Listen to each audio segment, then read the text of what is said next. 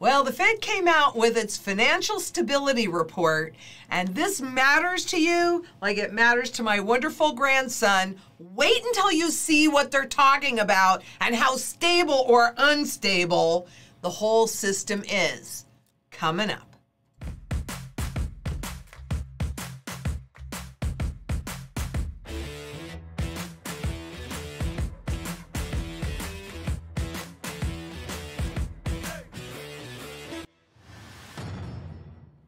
I'm Lynette Zang, Chief Market Analyst here at ITM Trading, a full-service physical gold and silver dealer specializing in custom strategies. And as you can see, I have a very, very special guest here today. This is my wonderful grandson that you've heard me reference a million times. And I think it's important for children of all ages to really understand money and what's going on because it has an impact on them. So today, we're just going to get right to that wonderful financial stability report, hiding in plain sight what reality really is. And so here we go, and they just came out with this on Monday. But here are the concerns as they see it. The first is in asset valuation. Prices of risky assets generally increased since the previous report. You think? And in some markets, prices are high compared with expected cash flows. So here they're talking about corporations, and we'll look at that. House prices have increased rapidly since May, continuing to outstrip increases in rent. Nevertheless, despite rising house valuations, I love this piece. Little evidence, they contradict themselves all the time. Little evidence exists of deteriorating credit standards or highly leveraged investment activity in the housing market. Asset prices remain vulnerable to significant declines should investor risk sentiment deteriorate, progress in containing the virus disappoint, or the economic recovery stall. Issues that we're having in every single area. Now, first, they lay out the size of selected asset markets. And I'm just going to focus on two because this is going to be a long video. And I would like to point out that in equities, so in stock, the average growth between 97 and 2021 was 10.1%. Now, notice that includes 2021, so that increases the average. But even at that, 1 year growth between the second quarter in 2020 and the second quarter in 2021, stocks were up 47.2%. Does that sound more like an investment, or does that sound more like a lot of risky assets rising? But a rising stock market is critical for the powers that be, meaning for the central banks and the governments, because then you're paying attention to that and you get fear of missing out, FOMO. Well, let me tell you, what goes up must come down because nothing goes straight up, nothing goes straight down. You got to have some bouncing along the way, but mostly we've just been getting straight up. And much of that, I don't care what they say, is due to all the Federal Reserve printing. Let's look at residential real estate. The average annual growth between 97 and 2021 was 6%. But 1 year between 20 and 21, it was 12%, except that you also have seen the year-over-year increases like 22% and 23%. This is our homes. So why has it gone up so much? Well, a lot of that has to do with the Federal Reserve as well, and the trend that started in 2008 with big Wall Street firms going in and now buying up single-family homes. So, you know, can the average person really compete with them? No, they're paying way above market. And again, what goes up must come down. Now, looking at commercial real estate, normally in that same 97 to 2021, it goes up it's gone up 2.7% on average, but in 1 year, 5.8%. even with everybody staying home and that whole work-life shift that's been going on. So they have to keep these assets, all of these assets floating so that you don't realize that what we're really experiencing is currency destruction. And more about that. But let's get specific now with equities. Now, equities, they're showing a forward price to earnings ratio. Normally, or historically, I should say, the average is 15 times previous earnings. So these are anticipated forward earnings, and they are up around 24%. Why would that happen? Well, a good chunk of this is because the central bank overtly, so they told us, we're targeting equities and also real estate for reflation. And they've clearly been working on that a great deal since 2008. Look at the correlation between the central bank, and this is just three of them, the Fed, the ECB, and the Bank of Japan. So that's that blue line. And then the red line is the S&P, the stocks, S&P 500. Now, that looks like awfully correlated to me. And anytime there was a little dip in the stock market, which it goes against what the central banks want, then what they do, they just printed more money and shoved it into the system. So when a central banker comes out, like I was hearing on Bloomberg this morning and saying, well, this has nothing to do with what the Fed is doing. The Fed is leading the global central banks, and we all know how much money printing they've been doing. I mean, trillions and trillions of dollars. Can you wrap your brain around trillions of dollars, Werner? Ones, tens, hundreds, millions, billions, trillions. Quadrillions after that, right? That's a lot of zeros. And so people kind of discount it because it's so big that it's hard for them to conceive. However, at some point in the future, when a pack of gum costs you $1,200, that's because of the hyperinflation, and you'll start to believe it now. I mean, you look in Zimbabwe, they have billionaires there, but they can't buy a dozen eggs. So you have to ask who's really running this show, something we've talked about before. Let's take a look first at residential real estate, and these are nominal prices of existing homes. And you can see where the average is. So, and look at this straight up starting in 2020 because of all the shenanigans that the central banks did to try and maintain this, the real estate market. Because if people see their homes going up in nominal terms, in terms of dollars, it makes them feel richer, makes them feel like everything must be okay, except every time that the central banks print new money. Did you know this? Every single time that the central banks print new money, the purchasing power value of the money that's already out there, it goes down. So it costs more and more to buy the same thing. Does that make sense to you? Not at all. Well, it doesn't make sense to a lot of people. That's called nominal confusion. And that is exactly what the central bankers want, because then they get away with their policies without you realizing it. It's brilliant, really. And we're going to talk more about this, just the two of us quietly. Excuse me for 1 second. Sorry, I just love this child so much. Okay. Also, how do they push the price up? Well, look at these mortgage-backed securities, and you can see that the Federal Reserve started buying them in 2008, moving into 2009. And I don't know, they seem pretty correlated to me, too. Do they seem correlated to you? And you know what that means? You know what correlated means? No. You see the pattern of, here, you can look on this, okay? But you see the pattern of, these are the house prices. This is the pattern of the mortgage-backed security.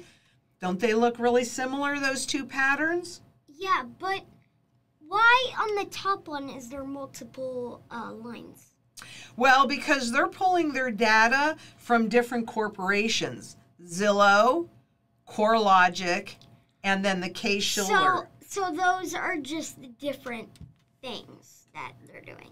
Right. Different businesses. Well, yes, that track the price, the nominal current prices of existing houses. And the reason why there's only one on the bottom is because the central bank is buying up these mortgage-backed securities, so all of these mortgages, which gives the banks, and non-banks too actually, the money to lend on these houses and push that price up, right? Because if you have more money to buy stuff, that means you can buy more stuff, right? And if you have a lot of people with a lot of money trying to buy a limited number of things, right? There's only so many houses, right? So if you have a lot of people trying to buy the same thing, well, then you get in a bidding war. And whoever's willing to pay the most gets it. And that's exactly what the central banks want. For a number of reasons, but certainly to support that market. Let's take a look at commercial real estate. You know what commercial real estate is? Those are like all the businesses when we're driving around and we're going to a store. That's commercial real estate. Okay? So, and you can see what's happening with prices in the commercial real estate market. But at the same time, and you would see this as well on residential, the capitalization rate, which means how much money they can generate from this real estate because the prices have gone up so much. Even in this environment where you don't need as much commercial real estate, the money that you can make from that because the prices are so high are minimal. So that means that there's a lot of risk in the market and a lot of froth. Do you know what I mean by the risk and froth? Risk, I know what it means, but what is froth? Yeah. Well, you know how like you can whip some cream and put a lot of air in it, and so if you look at it when it's just in the bowl, it's flat, but when you whip it up and you make it frothy, then it comes up really high? Yeah. Okay. Well, the central banks do the same thing with the markets that they want to go up. They create froth. But what happens if you don't eat that whipped cream right away? It deflates. It goes down. So if you whip it, then you can get it to rise again. So it's the same thing with real estate. If they put money in it, when they stop putting the money in it, then the price would deflate, right? So that means going back. Are you saying that if you go up, then the price goes down, and when you go down, the price goes up? No. Look at these two charts, right? Mm-hmm. This is money, essentially, new money that the central banks are giving to the lenders so that they can lend more money to buy houses, right? So what I'm saying is when the central bank creates new money and then people or corporations go out and buy the houses, there's just a limited number of houses. And so that makes the price go up like this. That's that correlation. Does that make sense? Yeah. Okay. So the same thing happens. But if you're going to rent that out and it costs you more to buy it, then you can't make as much money from the rent. So if the prices on the house or the business or the commercial property goes up and you rent it out, then you're making less money. And so if something happens like what just happened through the crisis, where there was a rent moratorium, in other words, the government said on these properties, you don't have to pay your mortgage, you don't have to pay your rent, but whoever owns that property still has to pay any taxes or anything else. Wow, that's kind of interesting that it has a mind of its own. At any rate, so that tells you how overvalued that property is, because you're not making enough money if there's a crisis and you owe debt. And even if you don't, if you still owe, you're still going to own taxes on it, and you're still going to have to buy insurance on it. So there are things you're still going to have to pay. You're in deep doo-doo if you can't collect enough rent to pay that. Then it has to come out of your own pocket. And a lot of people are in that circumstance. But since this is an area that the government and the central banks want to keep floating, right, that frothy thing, then they have the banks that loan even if they can't really, the entity that they're loaning it to can't really afford it. And we're going to talk more about that in a minute. So this is change in bank standards. So while up in the beginning, the Fed said they see no evidence of this, well, I guess they don't look at their data, because their data is saying, oh yeah, lending standards have dropped dramatically. Below this line, that means it's easy to get a loan, and above this line means that it's harder to get a loan.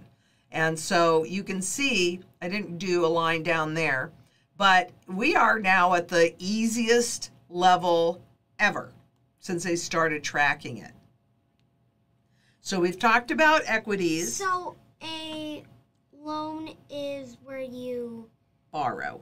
Borrow, yeah. So you give me something, and then later when I have the cash, I give you the cash. But what happens if you don't have the cash and it's time for you to pay that loan? Then you get the thing back, or? If there's something to get back, yep. Yeah. That's exactly what happens. It's exactly what happens. Like you can't loan for food, but you'll just eat it. Exactly. And actually, that's a really good point, and we're going to be talking about that in a few minutes. It's a very good point. You're so smart. Okay, so now let's talk about bonds, right? So this is the other asset class. First of all, this is the neutral rate. And you can see that the line goes to 0. Below that line means that you are not getting paid a premium for taking higher risk. And we've talked about this actually quite a bit, that you aren't, with interest rates, basically you're in negative rate territory, even if nominally it's positive, because of inflation, which came out today at 6.2% year over year. And you're getting, what, a 1 or 2% on the bond, or maybe a 4 or 5% on a junk bond, which means garbage. Well, guess what? You've already got negative return because inflation is eating all of that money that you get up, because it costs you more to buy all of the goods and services that you need. Here, what we're seeing because of all of this behavior by the central banks, that the junkiest, the worst of the worst bonds, those that are less likely to pay and most likely to default, so not pay, like you were talking about, are getting better returns than higher quality bonds. Because if you remember, I don't have a straight edge here. Meg, can you hand me your pen, please? Thank you. Perfect. Okay. Here's how bonds work. Pay attention to this, okay? This is how bonds work. These are interest rates, and that's the principal value of the bond, so $1,000. When interest rates go down in the secondary market, the principal value of the bond goes up. But when interest rates go up, the principal value of the bond goes down. If this is when it first comes out and it's a shorter term, you can see that you get much bigger volatility the further out you go. So the long end. This is important. I'm going to talk about it more in a minute, because aside from the financial stability report, the Federal Reserve Bank of New York also just came out on a report on what happened to Treasury bonds in March, and this is significant to this. So that's why the junk bonds outperformed, was because interest rates went down and because they pay not much, but a little bit more. See, there's really basically no premium. So that means you're not getting paid for the risk that you're taking, but because interest rates have been held so low, that's where you get, it's called total return. You get the appreciation on the principal of the bond. Did that make sense? I know that's a little complicated, but this is a good time for you to start to learn this stuff. I mean, which one's good? The principal or the none of them? Well, I would say none of them. Yes, okay. At this point, I would say none of them. They're all bad. Okay. So, you know, people will put money into bonds because then bonds are supposed to throw off interest. And so people that need income, maybe they're not working anymore, they're retired, right? They'll buy a bond so that they'll use that for income. But what they don't realize is that depending upon the bond, they're risking their principal. Okay? If it's junk, well, you know junk, right? You have good stuff and you got junk, right? But junk is junk. And yeah. Wouldn't you want to risk the principal? Because you just earlier said none of them are good. Correct. So why would you risk your principal? Because if you lose your principal, then you have no opportunity to generate income later. So you want to risk your principal? No. Wait. I don't want to risk my principal. Wait, so income is what is income? That's money that comes to me every month, or in a bond's case, if it's an individual bond, every 6 months. So what you're saying, if you risk your principal... And you lose your principal... Yeah. Then what happens? Then you get more money. You get less money. Yeah, you get less. You get less. Exactly. Yeah. Exactly. That's not a good thing. So why risk it? Right? Yeah. You can speculate if you want to take a chance, but I don't think that's a good idea. To give up and jeopardize your principal just for a little bit of income, because you're not getting paid to take that risk. But when the whole thing implodes, who are you going to call? Ghostbusters? Yeah. We don't kind of have that gadget. Too true. Too true. Yeah. Now, the other thing that they're concerned about, meaning the Federal Reserve, is borrowing by businesses and households. Key measures of vulnerability from business debt, including debt to GDP. GDP is all the money that travels through the whole economy.